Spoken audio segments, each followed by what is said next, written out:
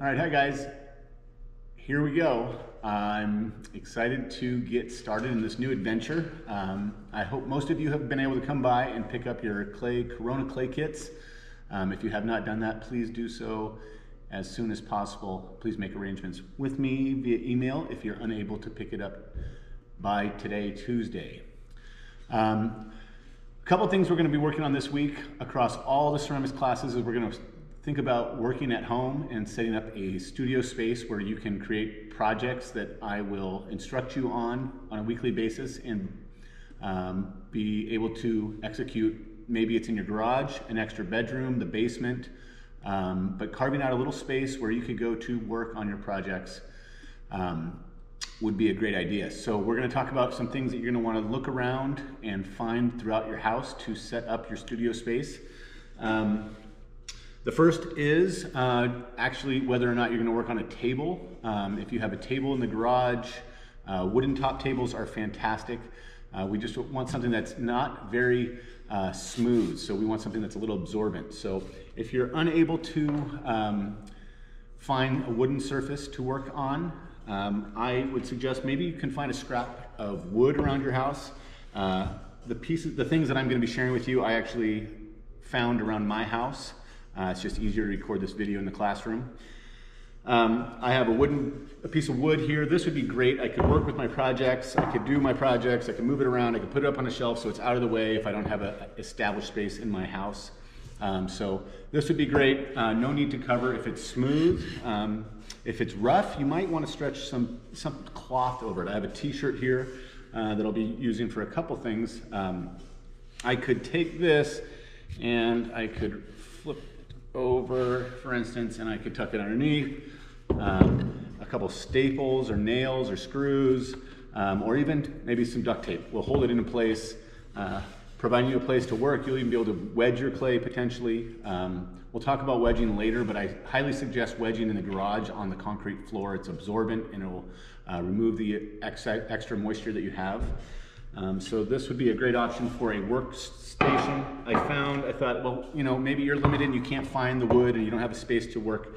I found a Rubbermaid bin lid, and I thought, you know, we could just take a t-shirt and slide it inside.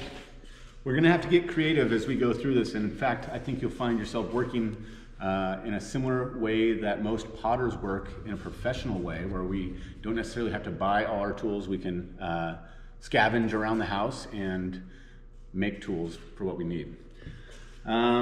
Let's see. So if you had let's say you had a Rubbermaid table, like a rubber table or a plastic table that maybe you could unfold and set up in the garage. Again, stretching your t-shirt across that space. The whole area doesn't need to be covered, just the area where you would be working the most, and tape it around the edges. Or fix it to the table, but you don't really, it'd be preferable not to have it loose as you work, as it'll bind up and get in the way as you're working. So there is the ideas behind a work surface area. If you're unable to find something within your household, please reach out to me via email and I will help you get creative. Another few things that you're going to want to do in each of your kits that you were provided. I'm just going to open, they were not all the same. Some have different materials in them depending on classes that you are in, but we'll go over a few of the basic things and you might want to retrieve. There's going to be a paper clip in every bag. Some of you received fishing line. Most of you received a metal rib and a sponge. You want to take those things out of your bag and then wrap your bag up airtight till we begin our projects, which will begin next week. This paper clip will be used for scoring. This will be like your needle tool, so just open it up and extend.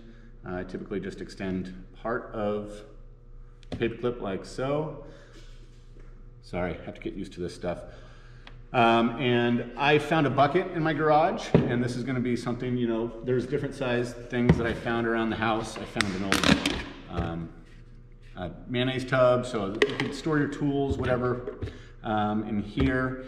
If you have fishing line for a cutoff tool, one thing I would suggest is find something that you can tie around the ends. It could be a washer, it could be an old ring. It could even be a paper clip. I found like an old key ring loop. But if you can tie those off to each side, that'll help as you slice off your clay, help keep it organized. So a bead, whatever it is. Next, in your bag while you're in there, you may want to take get a container. It could be a yogurt container, it could be a Tupperware, and just take, I would say, like, just pinching off little pieces of clay. I would say like 8 marbles worth, size of 8 marbles, and then add a little bit of vinegar. You can use any vinegar you find throughout the house. It could be cider vinegar. I'm using distilled white vinegar because it's the cheapest, and that's what I had at my house. So I put a little bit in there, and I'll let that sit overnight. And tomorrow I will, in the next video, as we begin our first project, I'll talk to you about how to we're just going to mush it up into a slip that we'll be using for our slipping process. And so that is about it. I found this clip light in my garage, so it's not pretty, but I can, use this, but it doesn't matter what kind of light you have. You just want to be able to work comfortably so that you can enjoy this process. Certainly this is a challenging time, but I do feel very confident that we will be very successful in learning new processes and bettering ourselves in ceramics. Of course, shifting to hand building, primarily coil building and pinch sculpting, pinch pots, and some slab work can be done as well, as we will talk about as we progress. I think that's it for now. So work on getting your spaces set up and get comfortable. Don't forget, turn some music on, try to find a space that's not gonna be, you can actually work and enjoy your creativity at your own house. Okay, well, I miss you all tremendously, and I really wish we could be here in person, but we will make do with what we've got. Take care and be safe.